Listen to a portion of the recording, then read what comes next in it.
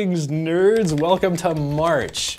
2 episodes ago of ATP, we talked about crystals, and I told you crystals are really awesome because they're highly stable things that are highly stable. But problem with a crystal is if you need a clock frequency or a radio frequency that's higher than about 300 megahertz, you can't do it with a crystal. You got to go to something else called a phase lock loop, PLL. Now, what a phase lock loop is a circuit topology that takes an input reference frequency, generally from something that is highly stable, and converts it into a frequency which is much, much higher, okay? Then it has a feedback thing and it compares the two phases and frequencies and makes sure they're exactly the same, yada, yada, yada. And I'll tell you about how this is gonna work. Now, the reason they're so cool, besides that you can get a higher frequency, is that oftentimes they are programmable and they lend themselves to things like, oh, I don't know, a spread spectrum RF. We use that everywhere, don't we? It's in Wi-Fi, it's in Bluetooth, it's in all of your favorite wireless communication modes. We use it for clock generation in computers and everything. You can use it for RF demodulation. It's found a host of different places. And that's what we're going to talk about today. We're going to talk about history, but before we do, a little bit of a disclaimer. Only because, same shtick I always say, this is a huge topic. I'm going to try to cover as much of this as I can to make it useful information to you. But it's a huge topic. When you get into the nitty-gritty of designing a phase lock loop, it can get real sticky real fast, and there's no way I'm going to be able to get you qualified to design something really involved in 20-ish minutes, 30 if I keep rambling like this. So let's get on with the history, folks. Start out, now, it had been recognized like way, way back that with loosely coupled oscillatory devices, they would kind of become sympathetic and start resonating at the same frequency, okay? So that goes way back. But practically speaking, in about the 1930s, British researchers, in their effort to develop an alternate RF receiver to Edwin Armstrong's, one of my personal heroes, to his super heterodyne receiver. They wanted something a little more simplistic, so they were developing something that was like a single conversion rather than a dual conversion.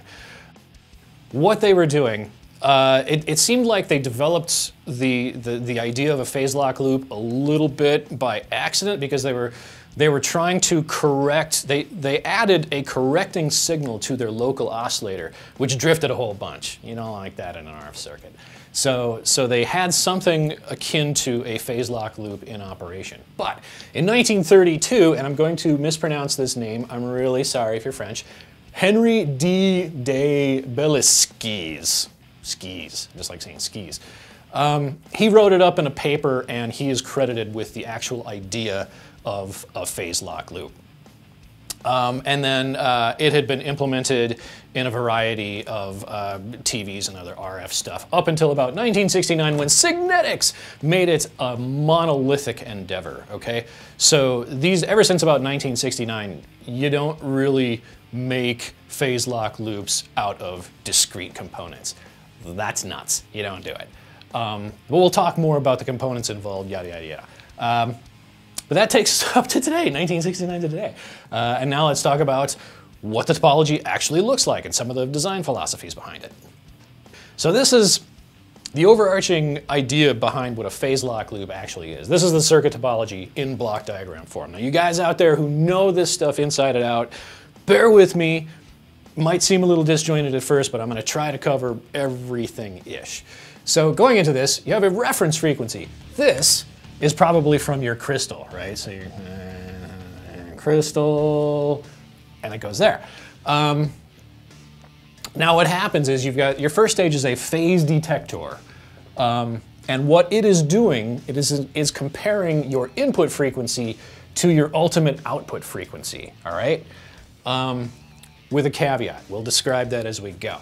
Now, in comparing these two, it generates an output signal that acts as a correcting signal to a voltage-controlled oscillator. But between those two things, you have a low-pass filter, an integrator. And the reason is because when you're generating an output signal, whatever that output signal looks like, you want to be careful so as to not overshoot, right? You're trying to correct the frequency, not correct it really, really fast so that you're going to get a high and a low and a high, a low, and it'll start to oscillate. So you've got a low-pass filter in here for your correcting signal. Now, this guy goes to the voltage-controlled oscillator, which generates a frequency, and then ultimately becomes your F out, okay? And then a portion of the F out gets pumped back to the phase detector, okay? That's overall. Now, obvious questions. First of all, why don't we just, if this is a voltage-controlled oscillator, why don't we just use that and give it a voltage where we want our frequency and call it good? Well, the reason is because these things are not stable. This thing, really stable. So we want to be able to get the stability from this, but be able to do lots and lots of things with it, okay? So that's why we don't just run a voltage-controlled oscillator. Now, the other question, which hopefully is occurring to you if you haven't had any experience with phase-lock loops, is what good is it to take the output frequency, which is exactly the same as the input frequency, and compare those? Why aren't you just using the... Okay, well, the object is to get a higher frequency, or many other higher frequencies. And that's not usually a full thing. Usually you'll get something in here which is 1 over n. So you're actually generating a higher frequency and then dividing it down and then comparing. It is essential that these two frequencies and phases are exactly the same, right? I mean, if you think about it, you can't really compare if you've got a frequency here and a really long pair. You're never going to make that comparison, okay? At least not easily. So these two things have to be necessarily very, very close to each other to make this whole thing work. And through very clever dividing down with counters, we can do all sorts of wacky things. Now, before we dig in a little deeper to each of these stages, let me talk about what's available in terms of a phase-lock loop. So if you go to DigiKey with that huge, crazy search engine that I personally love so very much, and you search for phase-lock loop, what you're going to get back is about 10,000 parts available, and they range from function to which pieces of the phase-lock loop you can get in a single component. And they run anywhere from, you can get the whole shebang in one piece that you program and it outputs a frequency, to you can just buy the separate pieces, right?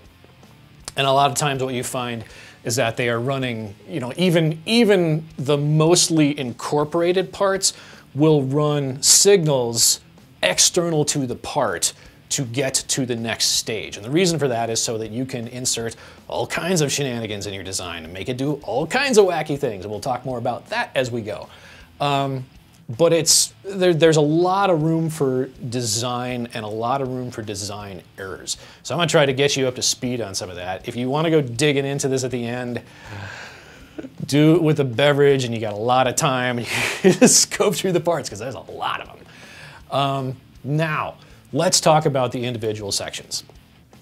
The first thing we're going to look at is the phase detector section. All right. Now, a phase detector proper is, while it's what we've been calling it, well, it's called a phase-lock loop, right? So phase detector. Thing is, a phase detector proper by itself is not a great thing to do this, and the reason is because your two reference frequencies have to be really, really close together for a phase detector by itself to work at all. So what you actually want, and what you actually have generally, is a phase frequency detector. Now, this circuit topology is not the only one available, but it seems to be a common topology. So I'm going to talk about it and give you an idea of how this stuff works. Now, it is comprised of a pair of D flip-flops, okay? And the idea here, if I can get this right, is that if you, assuming that you've got, you know, one frequency here and another frequency there, what you're going to get, right, your Ds are held high and your clocks are there and it's driving the reset, okay? So your output is going to be a pulse coming out from each of these guys. And what happens is that the pulse, either here or here, as the case may be, is dependent on the phase relationship of these two guys, or optionally the frequency. If these things are particularly disparate numbers, you will get an output here, and it will drive a charge pump. I didn't block this off. This is a charge pump. Very common to have a charge pump at the output of this thing. And so what you have is either a charge pump that is dumping current to your low-pass filter, or your charge pump that is sucking current from your low-pass filter. And of course, this explains the need for the low-pass filter, right? If you're driving this thing with a charge pump that just has pulses, you're going to need to filter that sucker. Otherwise, you're going to have wigginess on your VCO, okay? So one of the other things I can tell you about is they introduce delay. There's like a little tiny delay bit right between this NAND gate and the resets of both of the D flip-flops. And the reason that is the dead zone effect. So check this out. See, you knowledgeable guys, make sure that I'm doing this right. When your input frequencies are really, when they're locked, right? If you don't have this delay here, you will not get an output at all. And in fact, this thing will be in a high Z state, as long as they're locked. The problem with that is that if you don't have any correcting signal here at all, the VCO will drift. Oh no! And in that drifting, I mean, you're gonna get spurs at your output frequency, and that's no good. So what they do is they put a little bit of delay here to ensure that they are getting some kind of correcting pulse, even when the phase and frequency are deadlocked, okay? You are almost certainly never gonna have to design a phase frequency detector or a charge pump for this purpose, right? This stuff all tends to exist, I think, universally. I haven't seen all the parts. There are 10,000 of them.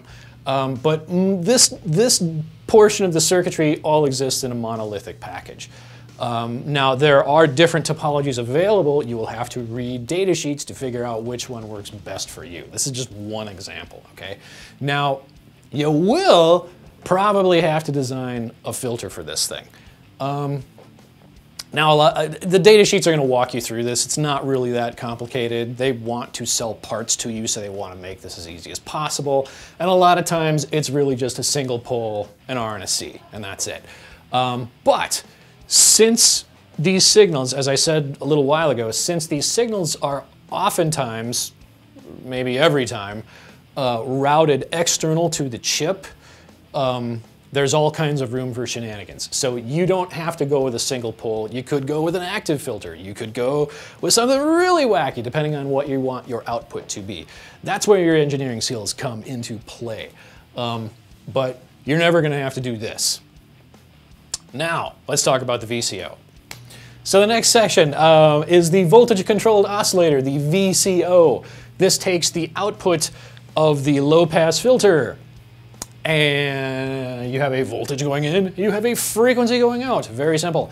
Now, in previous episodes of According to Pete, we've done oscillators, so I'm not going to go into a lot of depth here. But this can be set with, a lot of times, you can set it with resistors and capacitors to give, to set the output frequency, which is kind of suggestive that it is a relaxation oscillator, so it's drifting a whole bunch, which is why we do the phase lock loop in the first place, because it's unstable.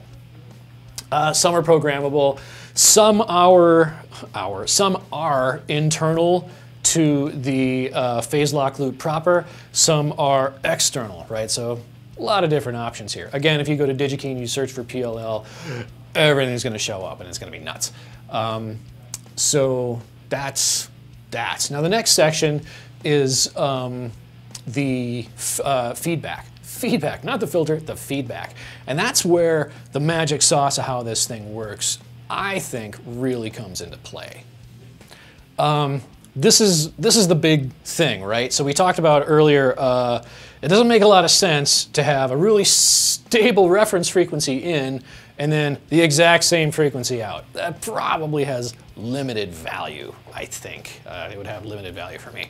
So the magic sauce happens in how we get the higher frequency back down to a lower frequency. Now, a lot of times, internal to a phase lock loop, you will get like some amount of division back. But for example, if you've only got like a divide by 2 or something that's complementary in the chip, everything, your VCO is only ever going to be twice your reference, okay? Or if you've got one programmable divider, then your output frequency is only going to be multiples of your reference frequency, which is cool most of the time, some of the time, not very often. Okay, so what they do, what is commonly done, is to use something called a dual modulus prescaler, which is this topology. Now, this is not by any means the only way it's done. This is just one of the ways, but this is common, okay? Now let me describe how this works. You have several bits that you can program. You've got divide by m plus 1, so you can program what m is. Then you've got a and n, you can set those values. Now what happens? You've got your VCO that's making a really high frequency out here, okay? And when it starts counting, it is by default dividing by m plus 1, m being some number that you set it to divide your high frequency down. Now you've also got your n and your a. N is a number, an integer. A is a smaller integer than n. So when this thing starts counting, it's counting m plus 1. Now every time m plus 1 trips, oops, wait, that has to be an arrow there because it also does that. Every time m plus 1 trips, it counts a and n. And as it's doing this, it counts down to a, and when it gets to a, it switches to m rather than m plus 1, right? So you've got dual modulus, you divide them by 2 different things.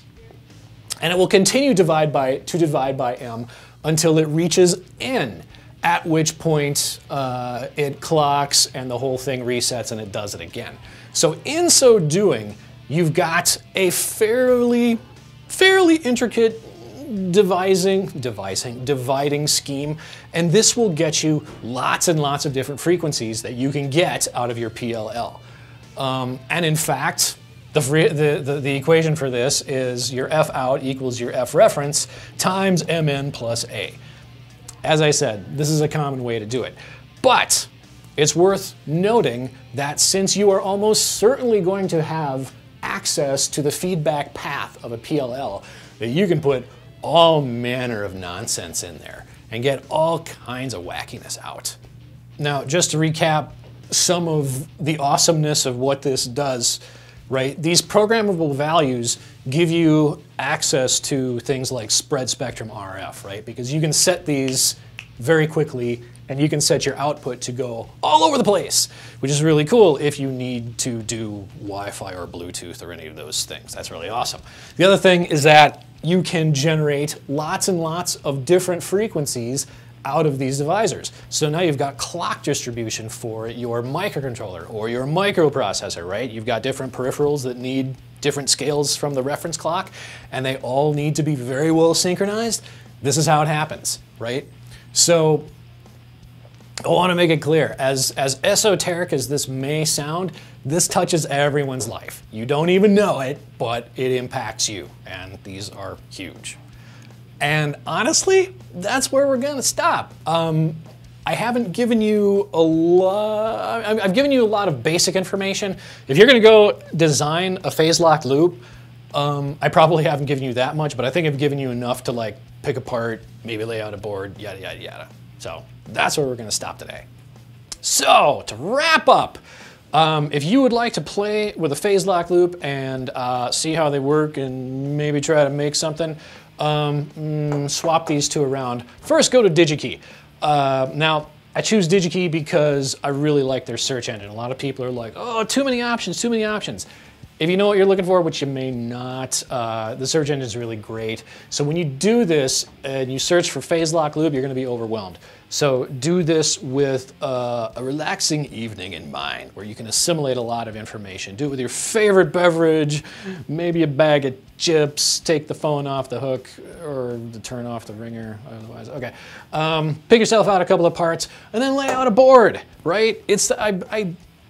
I'm a big fan of like doing my own circuit building on a PCB without doing an actual layout. But my God, you can get, I just did 2 designs and submitted them to OshPark for like 18 bucks for the 2 of them, including shipping.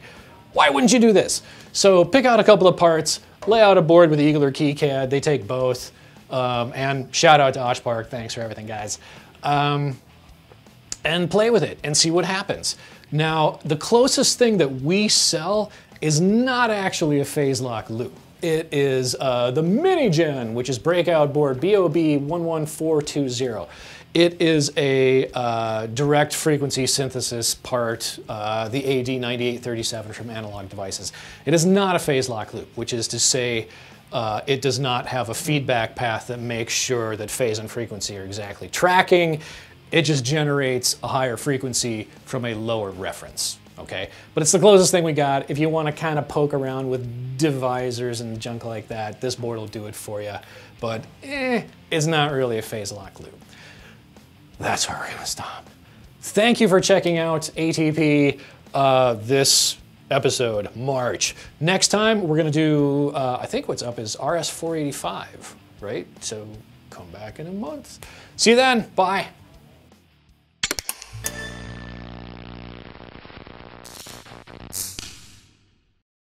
A phase lock loop thing is you know what, I want to look at my thing. Yeah. Electronics. No, you know what, let's do all of that again. A lot of stuff, and I've already lost my train of thought. I'm just... And then... Start again. The first thing we're going to look at is the... One more time. We're all nerds. Aren't we all nerds? Yeah. You feel it here. A phrase. Try that again. For real this time.